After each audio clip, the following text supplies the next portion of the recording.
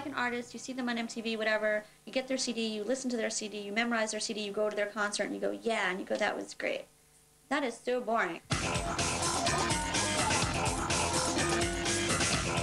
Go to an all-night event that is in a different location every time, that, you know, there are crazy lights and mass numbers of people and 2 turntables and a DJ, and everybody is a participant, and they all make up the energy that becomes the party. Thousands of kids come out, they dress a certain way, they take certain drugs, and they empower themselves in certain ways, and it's not about rock and roll. It's about bringing people together, and it's about, you know, creating this instant feeling, this oblivion, this like particular one-night oblivion where nothing else outside that room matters. I went to this one club one night, NASA, and it was just a totally different sound. It was like everything that everybody was listening to, like all the drums were like in the treble range, was like chicka-chicka-ta, chicka-chicka-ta.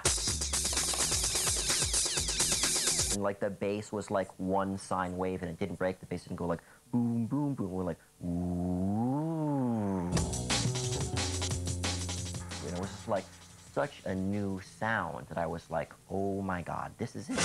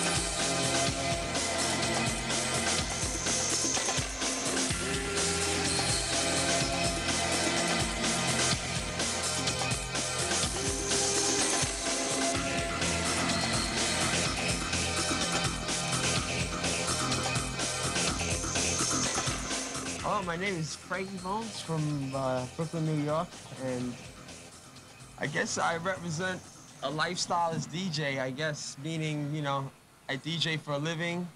The whole thing about the rave scene is that it's not about what I do, it's about the whole culture as a whole. So basically, I play my part in playing the records for the people. This is my life.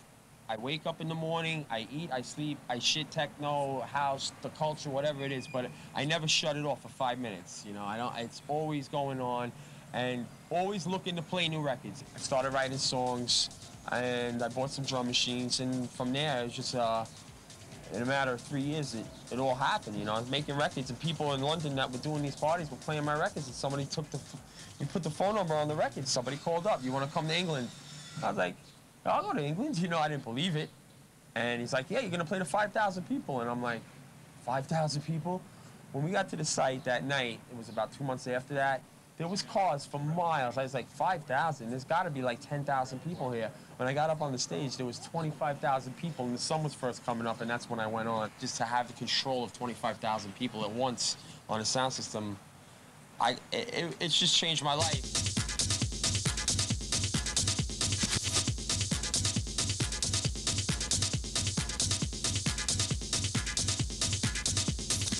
My father was murdered in 1985, so he drove a cab and he got shot behind the wheel. I think that's another reason why my passion for music was even stronger, because he was my main inspiration. When I was young, he just had a massive record collection. Like these guys, oh, I'm trained in piano. No, I didn't train in nothing. I just heard my father with records. He had very underground stuff, the old South Soul records. I mean, from the inception of disco, when the Hustle came out and became big in '75, I just, you know, I always knew the music from them. I still have all those records. No, it's the original, exactly how it came out on the full Winley 12-inch. I always explain it like, in the movie Saturday Night Fever, he crosses the Brooklyn Bridge, gets into Manhattan, and the movie's over. Well, you know, I kind of did the same thing. We have this store here in Manhattan, but I don't know, it's not a movie to me. It's just everyday life.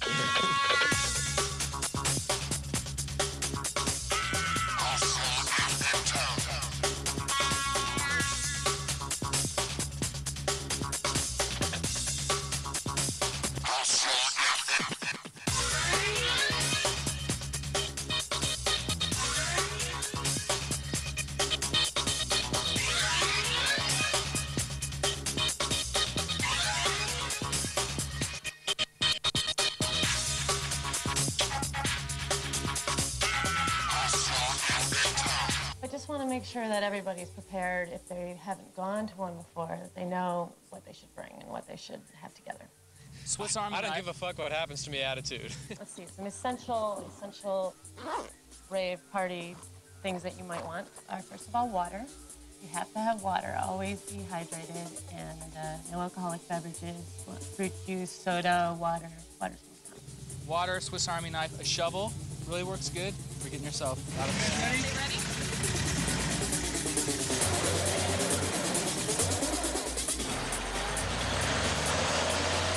You want to wear something that you don't need to hold on to, so you're free to dance. Backpacks work really well, convenient. Wear comfy clothes so that you can get dirty and feel comfortable to dance and sweat. These are love pops, and you want to bring enough to share with all your friends and for all the new people you're going to meet. One time we brought these flashing rings, and everybody wore them so we could find each other in the dark. You're not going to want to leave without your sunglasses, because in the morning when you come out, it's going to be daylight, and you're not going to look pretty. I would hope that I wouldn't find my daughter or her friends in a place like this. You know. What do you think about the raves? I'm impressed. I mean, What do you it's like something new, and you get into the music. You do get into it. Why do you think that is? The beat, the lights, I don't know.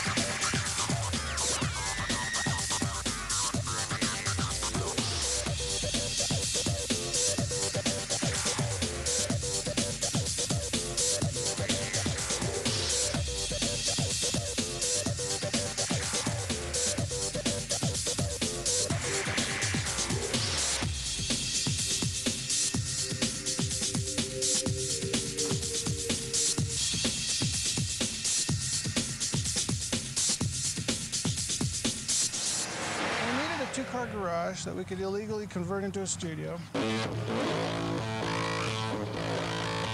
We needed noise cover, right? So right in our backyard is the 210 freeway.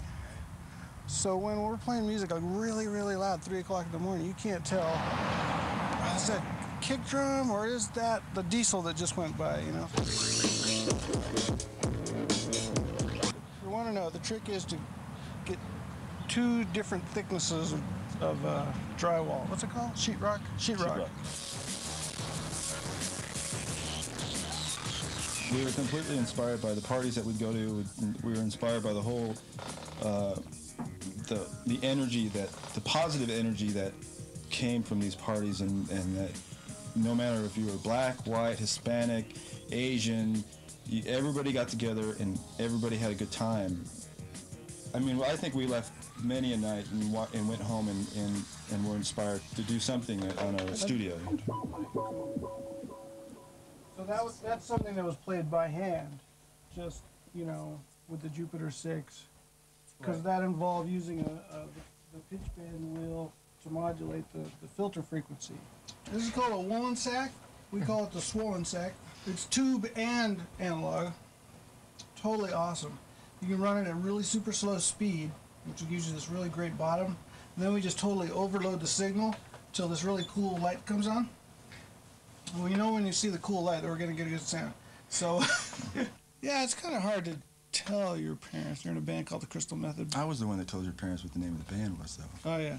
So anyway, accidentally. So what are they called? What do you guys call yourselves? I told my mom, and I'm like, and we're like going for like a nature walk or something with, and I'm like, yeah, we're called the Crystal Method. And she looked at me and she's like, we kept walking, and oh, I guess that makes sense. That's what all the kids are into nowadays. Okay. It was one of the things that kind of intrigued us about this house when we saw it was was a little bomb shelter we had in the front. We were thinking, oh, we could put an amp down there, or if it's big enough, we put our studio down there. We had all these wild dreams, and then the landlady, she's like, oh, I wouldn't go down there. I haven't been down there since like '76, and when my boy used to hide silver coins from his grandmother, and I'm like, geez, whew. This is what we pulled up from the bomb shelter out in our front yard, and it's a family radiation detector kit, and this is called a dosimeter. It's how badly you've been dosed with radiation. It's for everybody.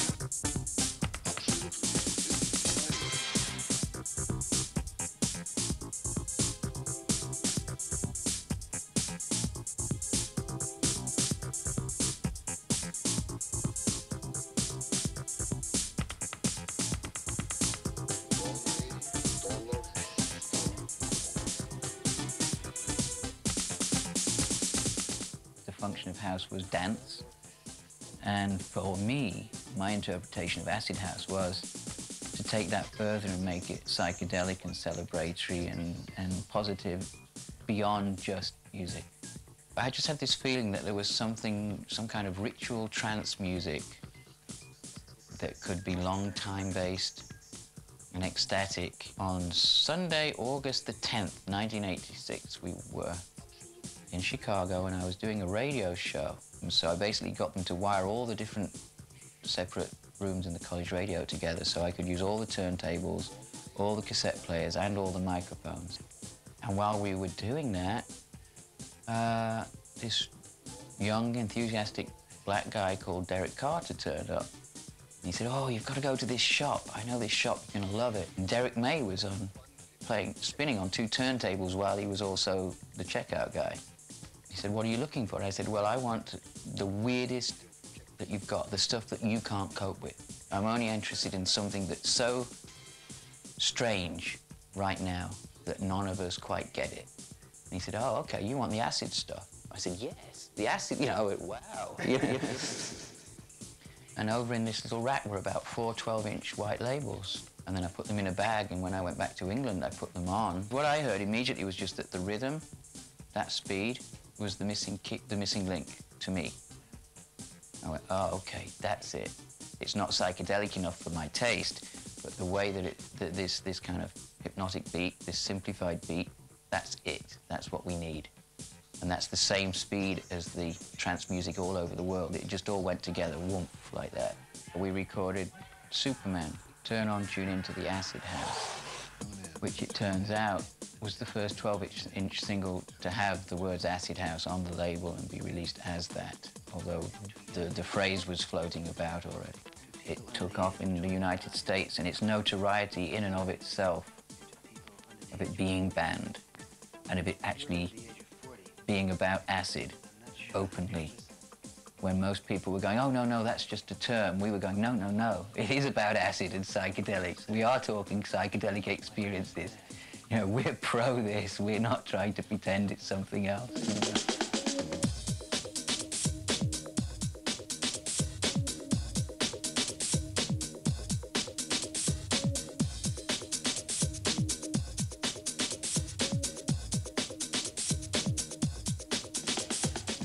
Started doing stuff, it was like all the really product rip-offy stuff that was really popular, because I mean so much of sort of like the culture at the time was I mean it's like influenced by like the whole idea of like sampling. You know, we were sampling, you know, visuals and making them our own. This whole business, this was like a Bazooka Joe comic, right? And we like scanned it in and we just changed the bubbles, so it's really cool. And then we put this NASA thing here because we made it look like a club, because it's like this moon base on the moon. But now it's our club. If you take something like a corporate logo, or you take a piece of commercial art or television, and then you cut it up and reassemble it. In a very real way, you're also emasculating its power over you.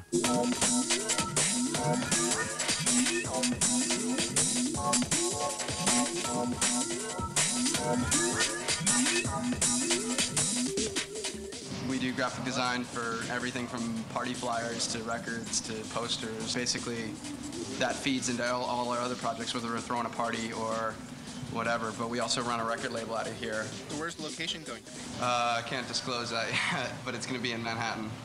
We usually, every party we've thrown, we have never put the location on the flyer. Go to some place and be a warehouse, you wouldn't hear anything and you wouldn't see anybody, and then you go through this fence and you meet some guy and you give him a couple $10 or whatever, and he tell you to go back here, and you go walking through this alley and you go through another alley, and then you hit this door.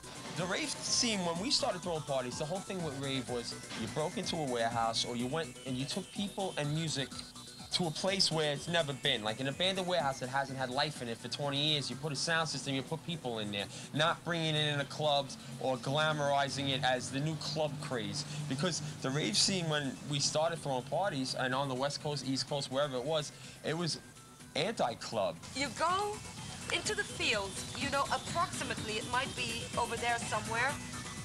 And us as a band even, we didn't know where to go, so we had to stop the van every 5 minutes, see if we could find any bass drums going on in the distance. And finally, you know, we sort of found our way to the gig. The directions kind of led us astray, but, you know, after about an hour later, we were here. Is this the road we came in on? Come on, dude, go, go, go, go, go, go, go. How long did it take you to get here? Like 12 hours. Farthest distance I've traveled is 7.5 hours. The longest I've ever traveled is like 10 hours. Anywhere from half an hour till 8 hours. I'm from West Palm Beach, Florida.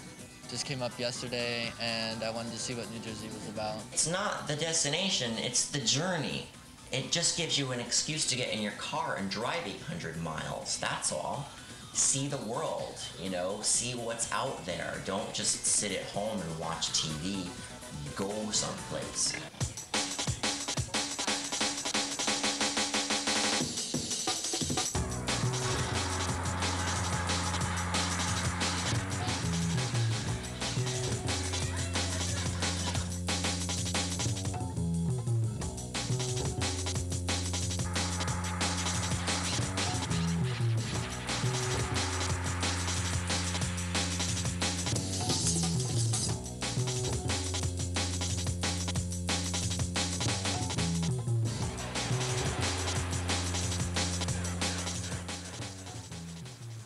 The DJ-audience relationship is, again, it's like a symbiosis, you know, it's a biological structure, you know, I mean, it's like you are sending out information and pulses that the crowd, in a way, then sends back to you, and like, you're like a focal point of the energy of these gathered people. I'm extremely idealistic, and I also try and really take the crowd someplace and like show them shit.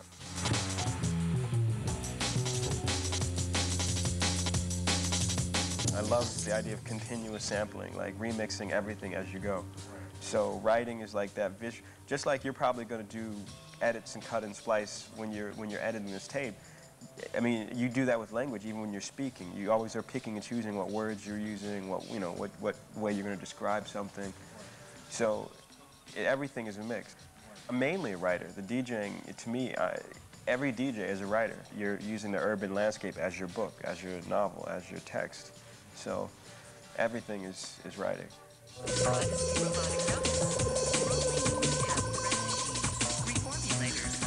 To me, sampling is like ancestor worship in a way. It's like you're reconfiguring, again, the records that somehow stuck in your memory, and like you wanna take those records and do your own take on your own memory. My dad died when I was 3, and he left me a whole bunch of records.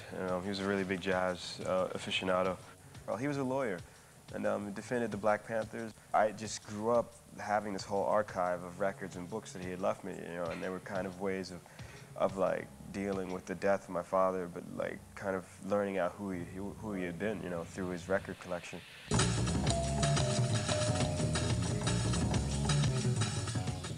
My degrees were in philosophy and French lit, But I kept seeing more and more with the music stuff that I was involved with that it was a lot more fun and actually a lot more engaging and dynamic than a lot of the philosophy stuff in a way. Philosophy is about ideas, music is about ideas to me. So it was a way of just trying to like bring the two together.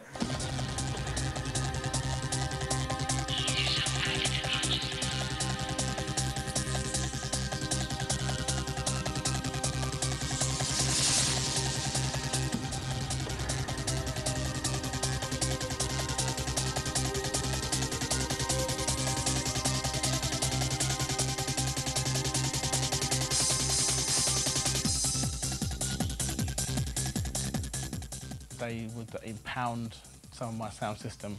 They would lock me up over the weekend, so don't do any of the parties. I would be surveyed and followed everywhere. I would have county court injunctions against me not to go to specific areas.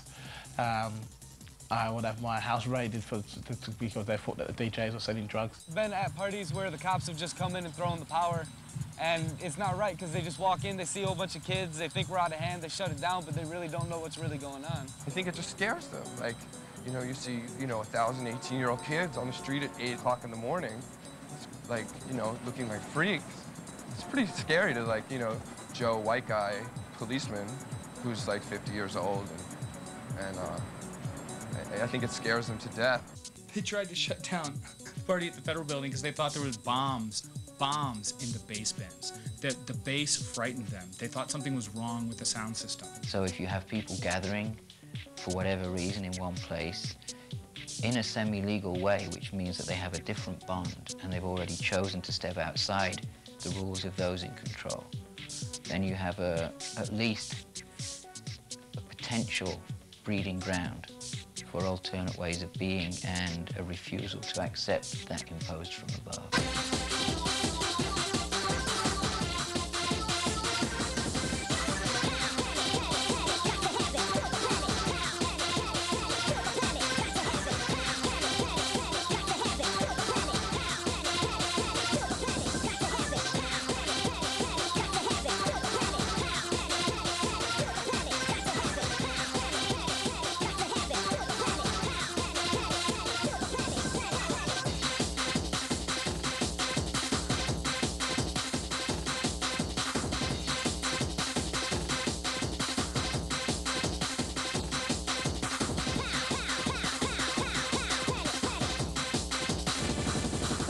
Makes me feel like a kid again when I was a little kid. I don't need to get dressed real nice or anything. I don't have to impress nobody. It's just my little toys I play around with. This is out of batteries. I put it on the floor and I dance.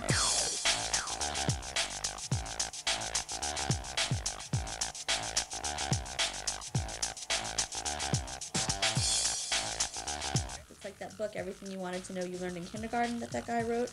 Be nice, play fair, hold hands crossing the street, like whatever it is. Like, we're just keeping some of that, and, growing up doesn't mean, becoming a jerk. Inside the ever-changing, rearranging sound, we gon' take you on to next, yeah.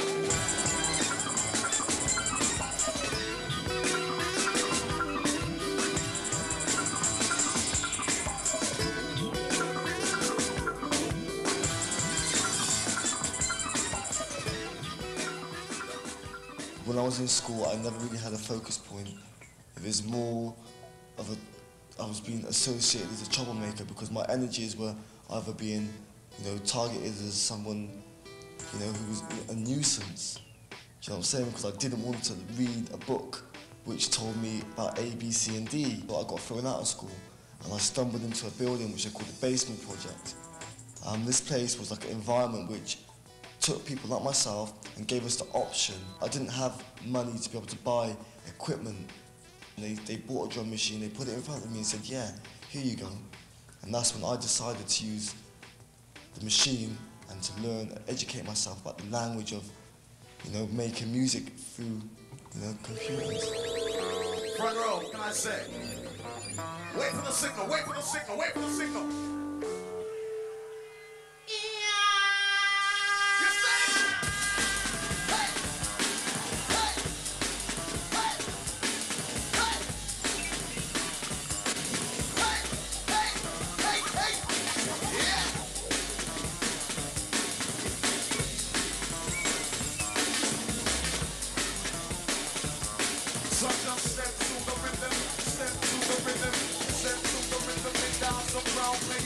But in hip-hop, what they would do, have 2 turntables and a mixer, and take the instrumental break where the record is, you know, just rolling along, and then bam, it just breaks down to just drums. Then they would just take 2 of the same copies and using the crossfader to extend the instrumental break just by extending the drum section so the MC could rap on top of it. And that's what attracted me to live drums, was the break beat.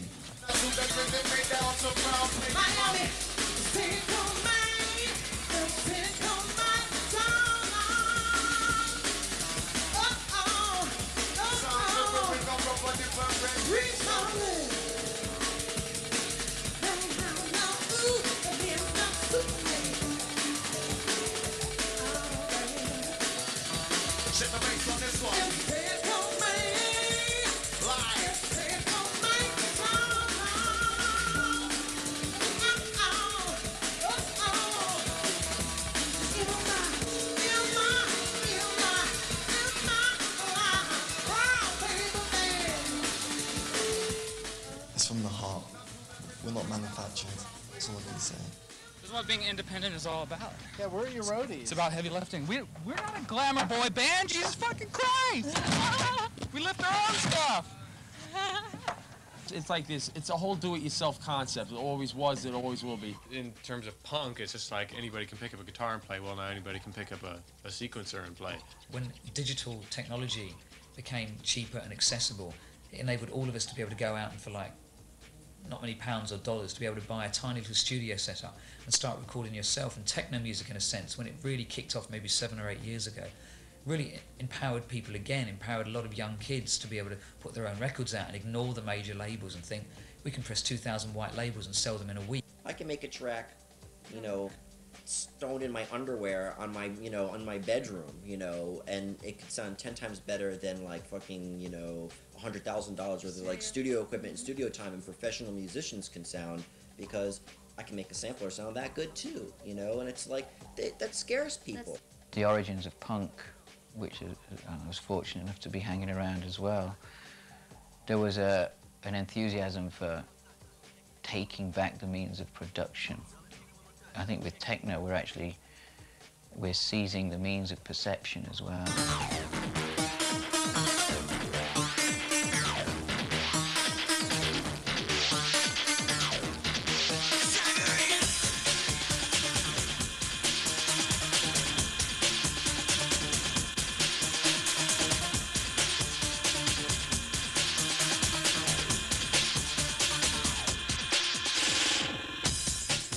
One night we practiced 3 little songs for the very first German TV appearance. We made a session in the rehearsal room, and there was an original drum set, a very old one, very damaged, not very nice to play. It was not fun, yeah, but I had to do my work, and suddenly I found a little box inside of one edge of the room. And there was only written waltz and beat and slow fox, beat 1 and beat 2. That made me interested. And said, what is that? And Florian said, that's a rhythm machine, very old one, old-fashioned, but one of the first. It runs automatically. You only can choose the volume and the tempo. And I said, please connect it to an amplifier. And it was boom, chuck, boom, boom, chuck, boom, boom, chuck, only that inside, you know. Very little childish sounds. And I said, it would be nice to play them only one by one, not the automatically things. And so you can do that. On top of that, there are some buttons, you know. You might boom, boom, nothing else was inside. And I said, that's crazy. So I don't have to sweat anymore, you know, because drumming normally is a strong work. I was sitting there only on the little machine like boom, chuck, boom, boom, pss, boom, chuck, boom, boom, pss. I said, oh, crazy how it is. And can we make some effects on it? And we had a small echo tape, you know, Echolette, a German company. And suddenly it had a space. It made boom, boom, boom, boom, boom, cha, cha, cha, cha, cha, you know. I said, this is crazy, this is good, you know. Everyone was interested, and Ralph, or maybe Florian, said, can we use that instead of an original drum set? This is boring now, this is mid-age, throw it away. Within 3 days, I built with another friend of mine that very first drum pad on a wooden plate with I think 6 or 8 round-shaped metal plates connected by wires to small metal sticks to play it, standing up like very elegant, you know, without sweating. I'm Heather Hart, and I own Sonic Groove Records along with Frankie and Adam. And I'm a DJ, and I make music as well. Personally, like, I don't use any computers. The equipment that I use and that I collect is analog. It's very warm, it's very fat sounds, and you just can't get that out of the newer machines.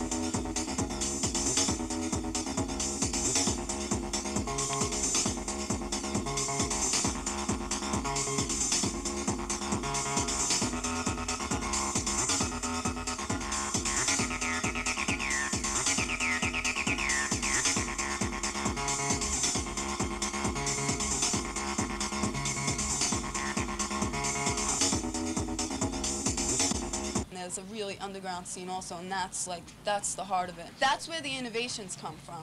So we will create a sound, and then by the time it reaches the masses, and the masses are getting really into it, we're already on to the next thing, and that's what they might get into later. And that's what techno music is all about. It's about the constant change, and I think that's why the major labels haven't been able to grasp it yet. Rave culture is supposed to be the underground thing going on. Whilst, I mean, if you go to a real rave, there's 20,000 people there. Cannot possibly call that underground anymore. Berlin's Love Parade, when there's 1.5 million people, was an amazing sight to see. Wait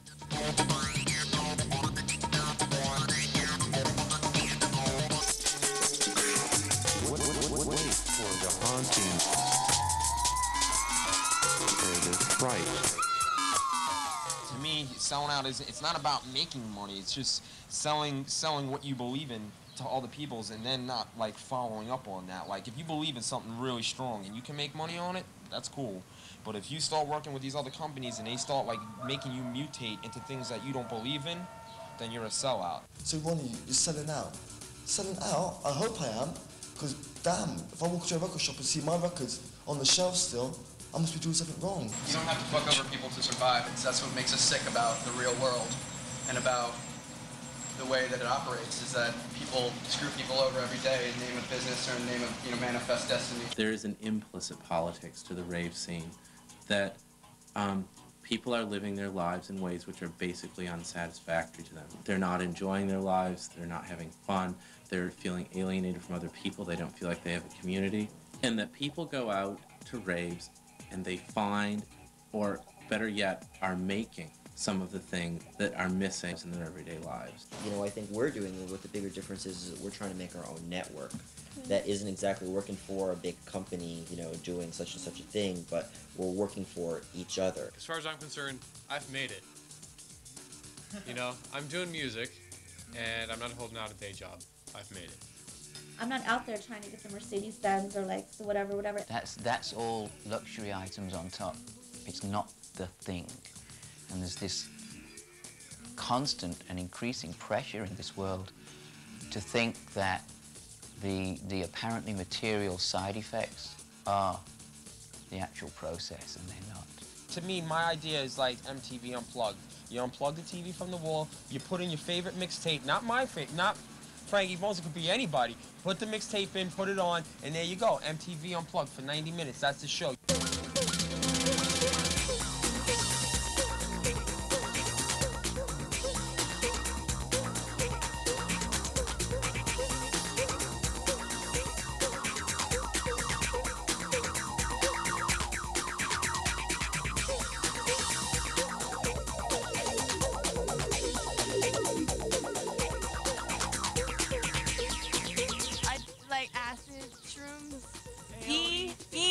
E is the drug of choice if you're going to be raving. If you're going to be raving, you shouldn't be doing dust. You shouldn't be doing K. Tripping on E, listening to the music, feeling the vibes going through your body. You know what I'm saying? It's like this absolute just like happiness that I didn't even know existed. And it's like, I just feel this closeness with people that I didn't know you could feel. And it's like everyone's just like on the same like level almost. Like everyone's like thinking the same thing. Like you can look at somebody and you just like know. You like just look into their eyes and you just know they're thinking like the same thing. Let's go back to, you know, indigenous cultures, to the ancient civilizations. You know, shamanistically, you know, it was part of the ritual you would take. You know, there were certain drugs that would open up certain levels of consciousness. So when you surrendered yourself into the dance, into the ritual, into the collective organism, you have this, you open yourself up. It's just key. You should do it too. You should do it. Everything you want. Whether it's all about drugs or not, it is a safe place to use them. And that's why I have fun. I come here and I get fucked up. I mean, I can't, you know, it's no fun doing that at home. They've got all the stimulation, the lasers, the video, the sound. It's if you're gonna do that shit, this is the best place to do it. We took a small sampling of hallucinogenic drugs just to see if they'd work. Are they? Not really, no. I don't do drugs. I don't do drugs, and just, you know, standing next to the speakers, feeling the vibe, and all that sense of vibration, you know, it gives you like this natural high. The music, the trance, non-stop gives you this natural high, and, you know, nothing could beat that. I had two cousins that were ravers. One died of an overdose. Coming home from a rave, he went to his room, fell asleep, never woke up. I've seen kids drop dead in front of me, you know, and it's not a pretty thing. It's not a pretty thing to see somebody flopping around like a fish dying in front of you. Don't mix drugs. Not good. This is called polydrug use, and they don't sell for one drug. They take uppers and downers, and the combination, it really wreaks havoc with your body. The nervous system is given two contrary signals, and there are several people a week now being taken into mental hospitals with absolute nervous collapse because they mix speed, cocaine, and ketamine. One of the kids who died and was brought back to life in GHB drank 12 beers, popped a handful of Dexatrim.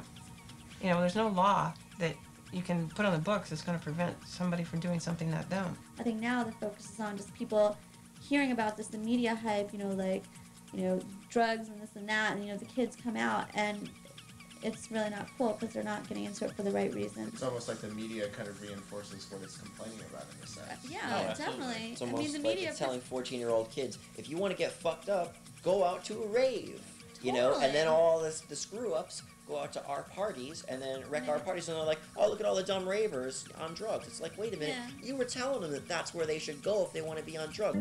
Their parents read about it in Newsweek and said to them, you're not going to these parties, are you? Well, they are now. People do drugs everywhere, and there's just as much a percentage of people doing drugs at a rock concert or a football game or an opera or wherever. There are people do drugs, and if they want to do drugs, they're going to do them whether there's a warehouse party or not. Don't just get hooked on the key, you know, once the door is open, you can get there, you can cross the bridge, you know, by yourself. It used to be just an E-based thing, and then people realise, oh, actually, if you just dance your socks up without the E, you still get that spiritual stuff, provided you let go. It's hard to stay awake. I'm really tired right now, but it's better than being cracked out on drugs. I mean, I would be up for, I remember one time in California being up for like 7 days and looking in the mirror saying, who the fuck are you?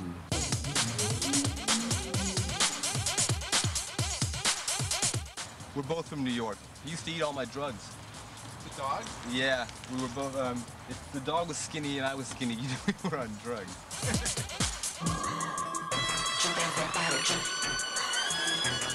But we've been through it all together, and now we're here in Hollywood together. This is Sneakers. Like it? He loves it, but he needs to get laid. I had convinced myself that the drugs were necessary, and they're not. The music that I produce without the influence of drugs, I dare you to listen to it on drugs. I don't want to be a preacher because I love drugs, you know? But you can't do it forever. I was born in El Salvador, Central America. A week later, my mom went to Hawaii. I'm a bastard child. And my mom renamed me after a bastard prince.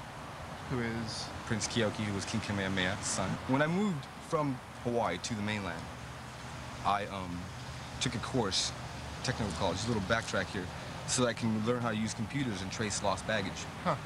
So I did the course in Ontario here, and then they had job placement. And I got this out of an ad in the newspaper in Hawaii. I then went to, the only place they were hiring was TWA in New York. So I said, fine. You know, I had $200. I was rich, I thought. You know, it's like, cool, I'll go there. I was working as a busboy at a club called Danceteria. They wanted me to DJ one night for $50 a night, but I'd have to, you know, like, call in sick at my other place. I got really frustrated thinking, how can I possibly make a living DJing, throwing records on? I mean, it was like, to me, getting paid for it was ridiculous, and it is ridiculous, but it's not ridiculous within the context of who's making the money.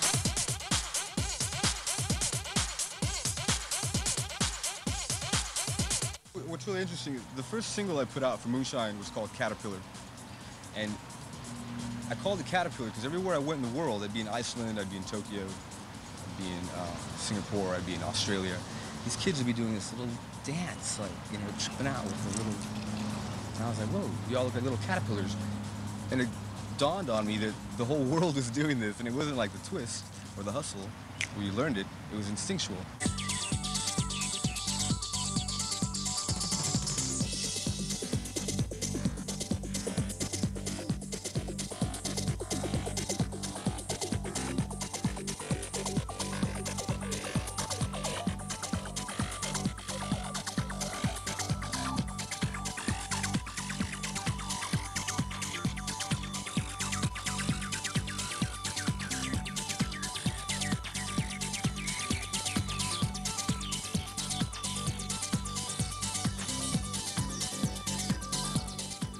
Hey, my name's BT, and I make organic electronic music is how I like to describe it. My whole kind of trip is like just about everything that I do on my records is generated by something organic, whether it's my hands, somebody else's hands, a mouth, you know, the cicadas in the woods, whatever it is. You know what I mean? That it's generated by something natural. I have a headset that's a dual hemisphere electroencephalograph made by a company called IBVA, and what it is it's a dual electrode brain scan machine. It reads your brainwave activity. So I'll wear this while I'm working on music a lot of time and scan my own brain states and see what the kind of states that it puts you in when you're making music. One of my sort of hobbies is I've done a lot of research on photic and auditory driving, which are two really interesting, naturally occurring things that happen in loads of different indigenous music. It's continual stimuli of a certain frequency, and it's always very small frequencies. And what people do is they entrain to that particular brain state that they're being stimulated with, either by photic flashing or by auditory sound. This goes back to, I mean, like, indigenous rituals performed by shaman in the Peruvian Amazon and stuff. They would beat a drum at a certain number of wave cycles per second, usually 4 to 6 wave cycles per second, which is in brain state, which is theta brain state, which is the very creative brain state. And then they'd have someone else, while the shaman was beating the drum, flaming, fanning the flames on a fire at the same time, at the same speed, and people would all eventually entrain into this brain state. In modern club culture and in seeing modern club events and modern rave events and things like that, you're seeing people entrained to the same brain state. You've got strobes, you have lighting that everyone's taking in, you have big-time photic driving, and the music is auditory driving.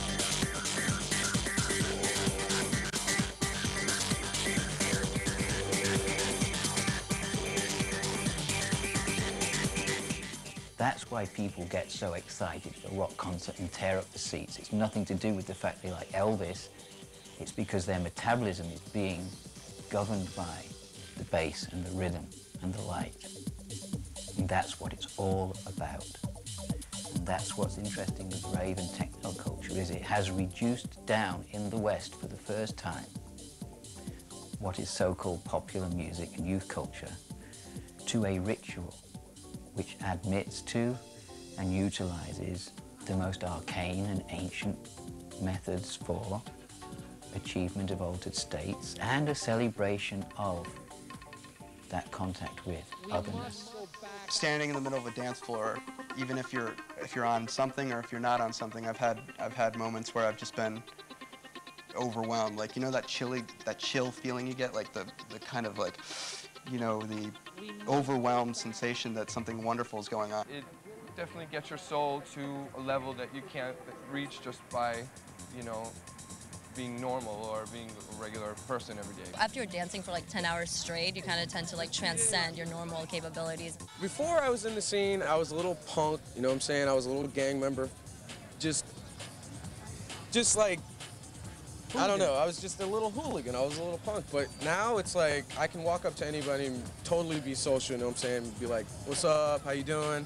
And it's a good feeling to be able to be like that, you know what I'm saying? It's like, it makes me feel good to be able to go up to somebody without being a little punk and want to bite their head off. If you really want to change your life, I mean, it's like, you know, you get up, you do something in a day, and then you go to sleep. And then you're like, oh, you know, today sucked, but tomorrow's going to be another day. And then chances are it goes that same way, just again, like the last day. And it's like, you know, if you really want to break that pattern, don't go to sleep. You know, stay up all night. Find some place where somebody's going to stay up all night. Watch the sun come up.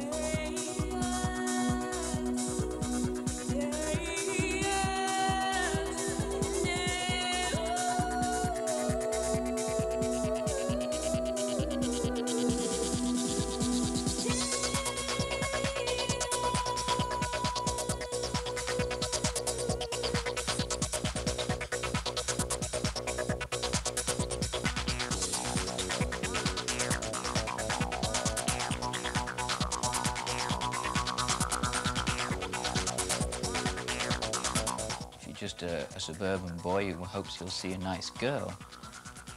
And that's all he ever is consciously aware of. He is still touching the divine. And the resonance and the reverberation of that and what it might illuminate, we don't really know yet. You can't put onto a CD bass bins rumbling through your guts at 5 in the morning. I mean, you can't bottle the feeling of just total euphoria. Like when a DJ just brings you like to this level where you're just like totally out of your head. You should let go of all your inhibitions and dance your fucking socks off. Because that letting go process will open you up.